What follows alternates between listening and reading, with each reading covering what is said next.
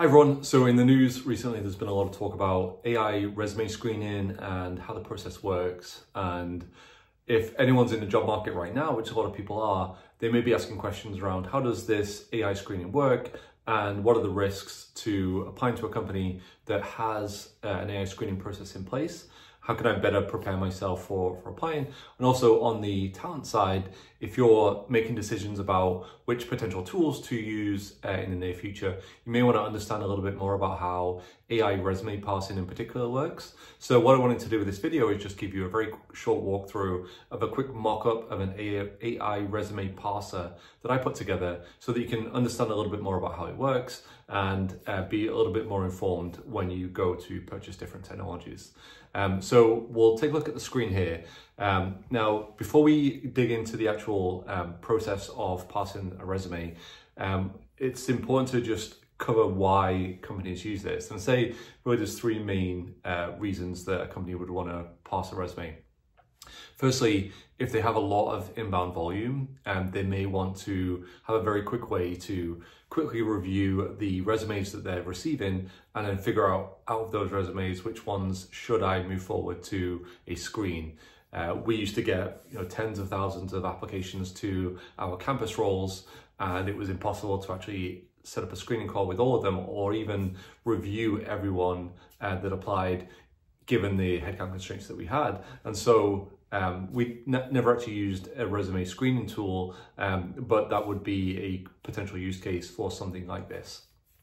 The second one is if you believe there's some unconscious bias in the resume review process currently, what an AI parsing tool may be able to do is remove some of that unconscious bias. So instead of relying overly on the types of schools that someone went to or the companies that they worked for in the past, hopefully, if you have a good resume screener that has different types of kind of semantic search capabilities, then you'll be able to actually filter for the types of things that are actually more important for your role, as opposed to over-reliance on the things that we know lead to poor hiring decisions. And then the final aspect is to actually reduce overall costs. This is directly tied to headcount. If your current team is reviewing resumes manually and you need 10 recruiters to review the amount of volume that you're getting, and you could implement an AI resume tool that actually cuts that down by 50%, all of a sudden that's 5 heads that you would potentially save. And in the current economy, that is actually something that a lot of finance and talent leaders are really thinking about how to optimize.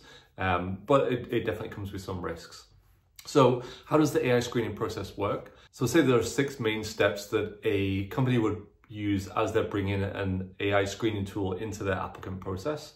First is to actually parse a resume. So take a resume that either comes through an application, could be a LinkedIn profile, it could be a job application without a resume.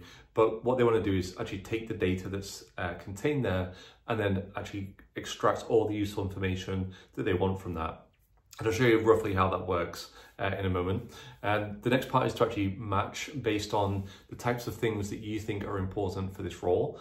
In this example, we're just going to do simple keyword matching on the job description and the candidate's resume.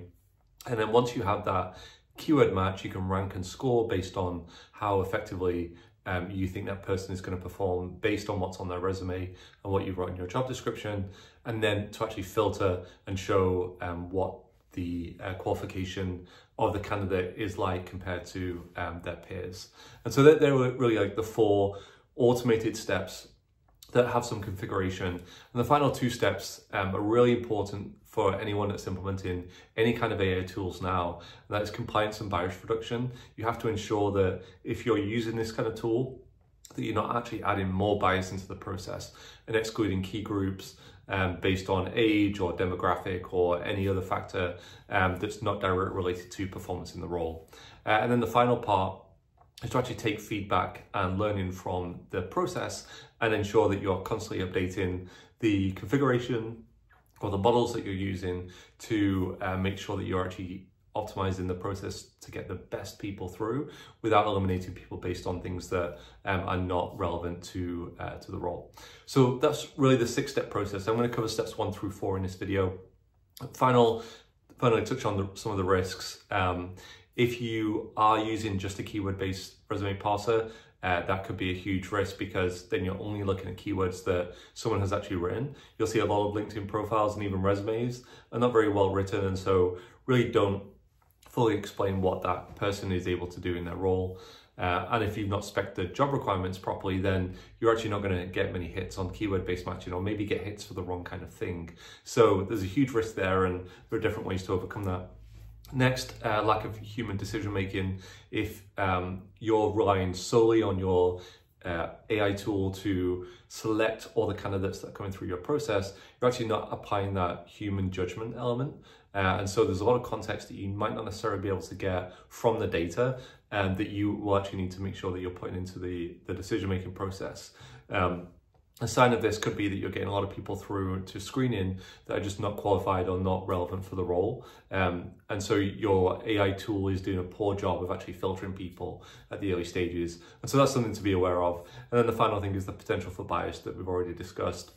Ensuring that you're not training a model based on biased data and then getting biased outputs from that model. There's a ton of legislation coming into place. One more recent one was the Local Law 144 in New York City, which many states will likely copy, essentially making sure that anyone that uses an AI tool in their selection process should be subject to an audit, and will have to show how the use of the tool has not biased any particular groups. And we're going to see more and more court cases based on this kind of law and legislation in the near future. So if you are thinking about a tool, make sure that you're up to speed with the legal requirements. So that's enough rambling from me. Let's jump into the demo, and I'll just show you how the resume parsing process actually works. So we're actually going to start by uploading a resume. To make things easier, I just went onto my LinkedIn profile, click on more, and then build a resume, or save to PDF. And what this does is it downloads my LinkedIn profile in a resume format that I can then use to upload. This is probably what a lot of people do as they're applying to different roles. And we're going to assume that this works. This is a simple app that I mocked up to show how the process works. It uses a little bit of AI, but it's mostly just keyword-based matching. So we're going to choose a file, and we're going to choose this profile that I downloaded, and then we'll click on Upload Resume. And what this is then doing is taking that resume and then parsing out all the different elements of it. So here's the parsed resume based on what is contained in that profile document. So it shows you the skills that I have listed, and these are the things that the machine learning model is going to want to use to compare when we're doing keyword-based matching, and then total years of experience as well. So 20 years, 6 months. Now, I happen to know the way that I built this tool. It's actually easier if I just give this the number 20, so 20 years of total experience. And what you can see already is that the skills that the AI tool has parsed, and this is using something called natural language processing. And what I'm actually doing is hitting the OpenAI API to actually create a skills list from here using just a very simple script. But you can see these are all the skills that that process believes that I have, and total years of experience it believes that I have 20. I actually graduated in 2007, and so I'd actually say that's probably closer to 16. So I'm actually going to update this to 17. 2024 is 17 years of experience. And then the job description, this is based on just kind of a generic job description, but I could paste anything into here. And it would allow me to do keyword-based matching off of that. So what we're going to do here, so we see how my resume has been passed out. This is all that I'm trying to extract from the resume. Note that I don't want to have school, I don't want to have company names, I don't want to have location, I don't want to have gender. Best practice is to only focus on the skills that are needed and just really try and avoid anything that's going to add additional bias into the process. So let's do that keyword-based matching now. So I'm going to click submit. This is doing the same thing. It's taking that job description and it's matching it against the skills that we've looked at in that past resume. So here's the results. So the total score. So the way that the process works is it will score the resume and it will score that against the job description, and then it will rank you based on how well you've scored against your peers. And so in this process, what I've done is just created a simple matching scoring system where what it's doing is looking at the amount of skills that I have and the total years of experience, and then comparing that to the skills and experience that are required in the job description. So I happen to know that the years of experience when it's passed out is, I think, 3 years for that job description. So my score and my experience have exceeded the threshold score. Now this threshold score is generally something that you as a talent acquisition leader would probably want to set on your end. And what you can do is set this threshold. So the threshold actually sets the point at which people pass or fail the resume screening process. And it could be based on a number of things. This is based on years of experience and a number of skills matched. We can actually make that a lot more complex, and many of the tools in the market will allow you to do that in kind of a more advanced way.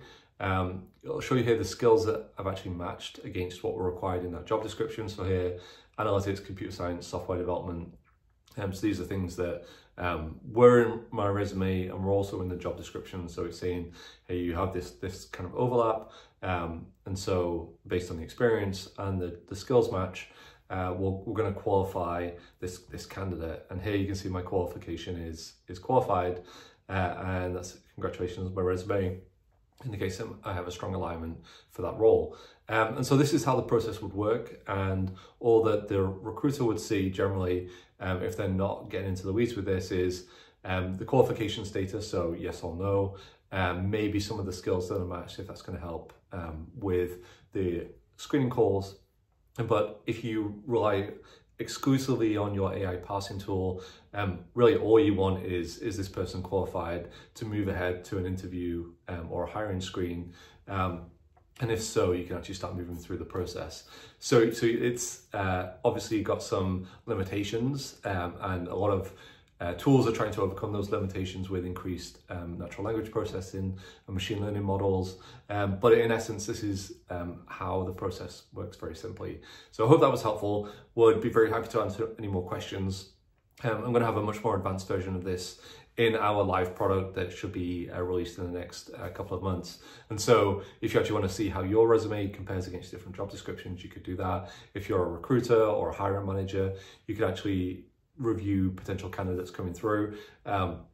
Again, we're going to make sure it's focused exclusively on skills, knowledge and experience, not on the types of schools that people went to, the network that people are a part of, all the companies that people have worked for, and definitely not gender, age, or anything else that we know that generally leads to bias and poor decision making in the hiring process. So I hope that was helpful. Let me know what questions you have. And if you want to see other videos, check them out right here. If you want to subscribe and see when I release any new content, I'm going to add the link to that just here. So I'm really excited to continue digging into this. Thanks very much.